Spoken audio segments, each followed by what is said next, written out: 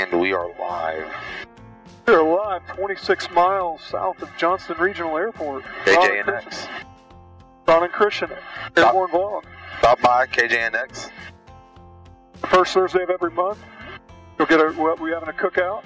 Yep. We'll have the grill out. You can interact with all of our technicians and our employees.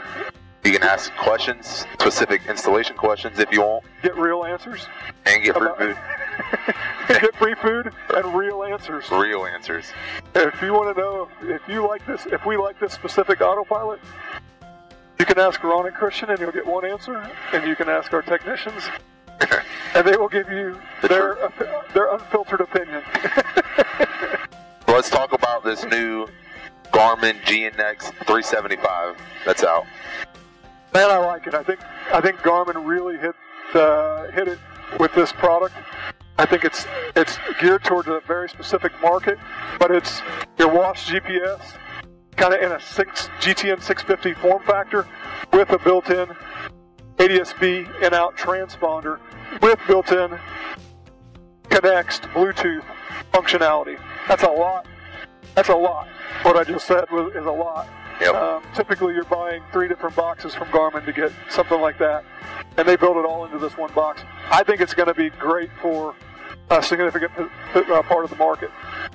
Yeah, I think if you got older radios, and you haven't done an avionics upgrade in a while, maybe you got KLN. Yeah.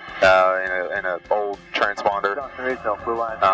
Inbound into the. You can replace those two items. 40-pound junction angel. Yeah. With that piece of equipment for a reasonable number as well, dollar number.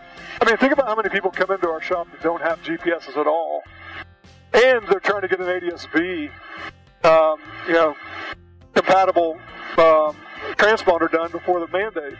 Yeah. I mean, this is perfect for them. They're getting for a little more money, they're getting a lot of bang for their buck. So I think it's going to be a real hit with the market. So give us a call if you don't have WaaS GPS and you got an old transponder you're looking to upgrade. Fly safe.